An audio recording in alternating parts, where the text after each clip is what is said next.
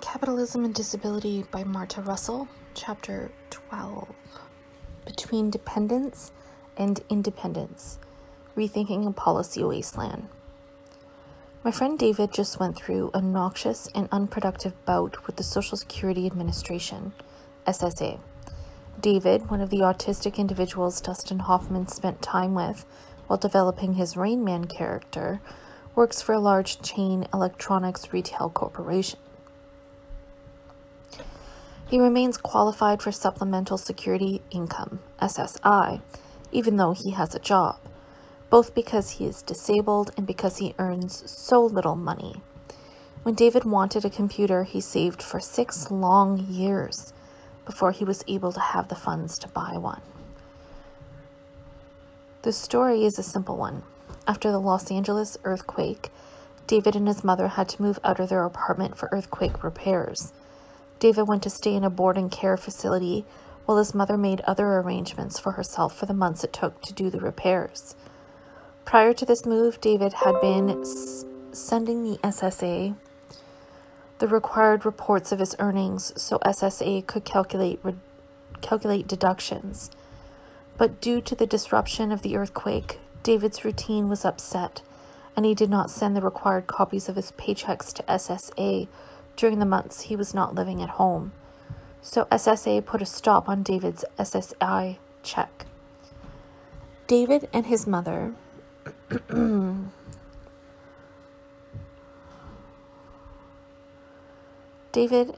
got a hearing before an administrative law judge.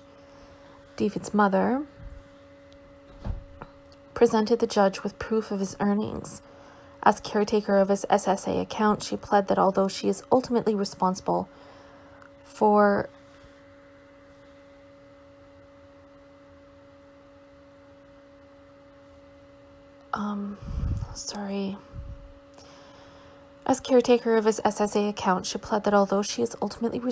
sending in the copies of his paychecks, she has given David any and every possible means of being self-sufficient and independent in keeping with independent living philosophy, and has allowed him to make and send his reports himself. David was very capable of doing this, and had done it without failure prior to moving into the group home. As it turned out, David thought that he did not have to send the paycheck copies, because he was living at the group home, not at his home. David is not capable of lying. He doesn't know what that is, his mother told the judge. David's mother told the judge she had explained to each of the 3 workers at the boarding care facility that David needed to send SSA the copies of his paychecks each month, but that they had failed to see that he did it. The judge made no allowances for any of this and ruled that not sending the reports was enough reason to discontinue David's SSI payments for the period in question. Later, SSA reinstated David's SSI payments, but made no back payments for those months during which David had failed to send his paycheck copies. David had his mother to fall back on for financial support in the interim.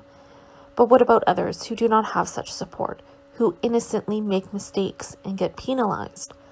A loss of a few $100s to some may mean losing one's apartment and winding up on the streets. It may create conditions where one can no longer hold a job. It can even end in death. Some may recall Lynn Thompson's story. She tried to earn some extra money by stuffing envelopes at home. Unbeknownst to Thompson, the work she did was in violation of SSA regulations. When she reported her income to SSA, they responded with a letter stating that she had received an overpayment and that her benefits would be terminated until it was paid back. SSA claimed that her Medi-Cal and attendant benefits would also be cut off. Losing one's attendant is a ticket for a nursing home, but loss of Medi-Cal is a death sentence to a quadriplegic. SSA was wrong about this part. She would not have lost her Medi-Cal. But she was never told this, and after a protracted and demeaning contest with SSA, Thompson killed herself, leaving a recorded message saying that the reason for her suicide was that SSA had put her through hell, and she could no longer live with the anxiety. Laura Hershey, who often writes about SSA and the pitfalls of work, quotes a colleague. A coworker of my sister killed himself last week. He had been working part-time while receiving disability benefits due to his visual impairment. He had gotten a letter from Social Security saying he should never have gotten disability benefits and that he would need to pay back all that he had received. Sporadic or part-time work has many pitfalls. In order to comply with the rules, individuals who rely on sporadic work need to have their personal assistance services, SSI, SSDI, and Medicaid share of cost recalculated every month that they earn income, something these systems are not efficient enough to do without delays and shortfalls for the recipient. It would be highly inadvisable for any disabled individual to work at part-time or sporadic employment, warns Los Angeles disability activist Nancy Becker Kennedy. It risks throwing these very sluggish benefit systems into confusion.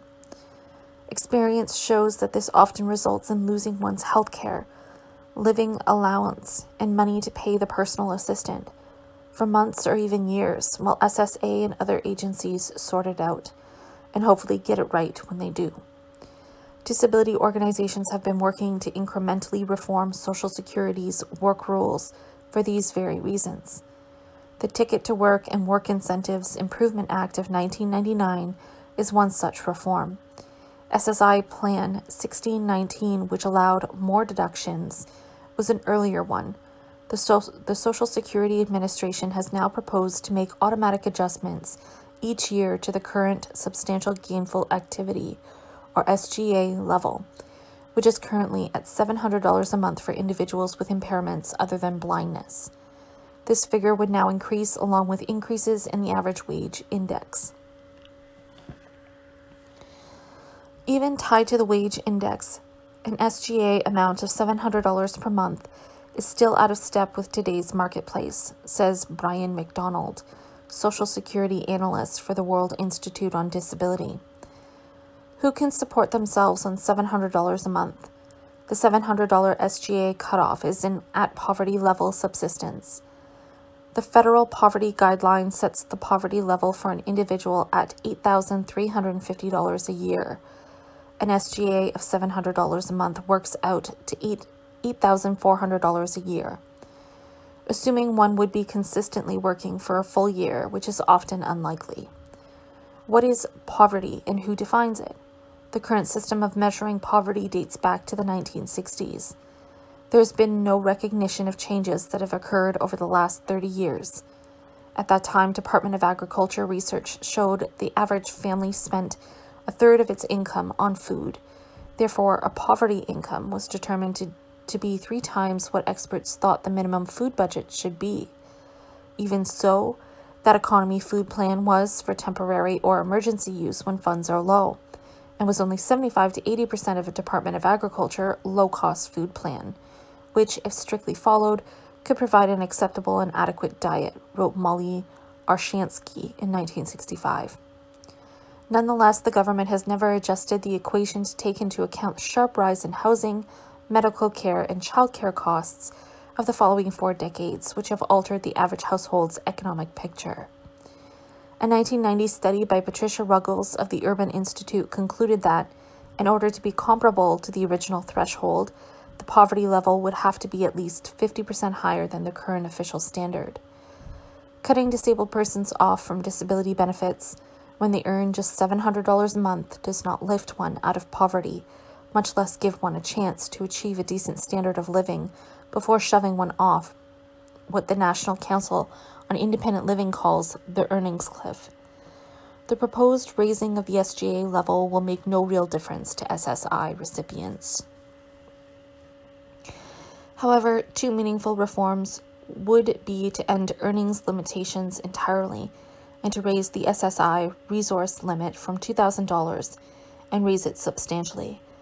Others have made suggestions for SSA reform, pointing out that the disability roles have grown since passage of the ADA and employment expectations have not been met, leaving too many dependent on government benefits. Andy Imperato, head of the American Association of People with Disabilities, locates part of the problem in how disability is defined by SSA. To be disabled under Social Security regulations, one must pledge that one can't do any work at all. Imperato calls for a redefinition of disability.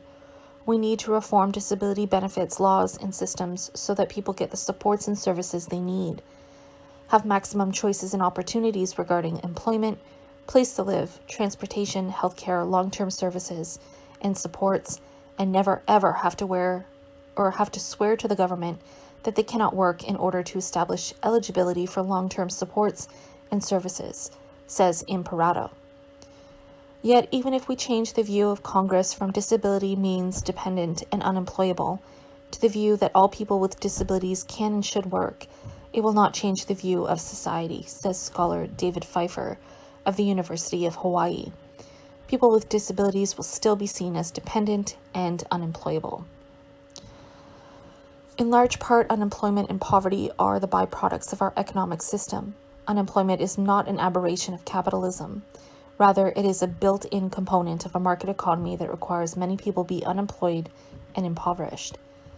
Disabled persons routinely get conceptualized as non-productive, dependent freeloader members of society. Some disability policymakers, conceding that this is the prevailing view and that not much can be done to change it, have bought the line that in order to be seen as having any value in this society, disabled people must be gotten off the benefits roll. A reality-based understanding, however, would acknowledge that, short of a revolution, unemployment is simply going to be the condition for millions in our market economy, and that disabled people will continue to be disproportionately affected by monetary policy. This view challenges the notion that the problem is one of economic dependency, and the solution independence. The political right uses dependency as a way to pathologize and degrade populations that rely on government supports. Should we follow their lead? Most Americans benefit from government supports, whether they are CEOs or corporations or homeowners. Some of the wealthiest people in this country are dependent upon corporate subsidies. Middle-class homeowners are dependent upon mortgage interest rates being tax deductible. Why not view disability supports as part of the same largesse, rather than framing them negatively as leading to dependency, paternalism, or welfare? Labor market discrimination is a steady reality for most significantly disabled persons. The unemployment rate for disabled people at 65% to 71%, depending on what source one uses, remains much higher than for the population as a whole. A recent Rutgers University study shows that most working disabled persons are twice as likely to be self-employed or in part-time or temp jobs. That means that income may be sporadic. To achieve a decent quality of life, significantly disabled persons who face labor market discrimination will need ongoing support from government regardless of how SSA defines disability. McDonald says, I would argue that all persons with disabilities should be able to move in and out of public disability programs the way mainstream America goes to an ATM machine. There is a case to be made for never-ending disability benefits. Once one qualifies for them. Last year,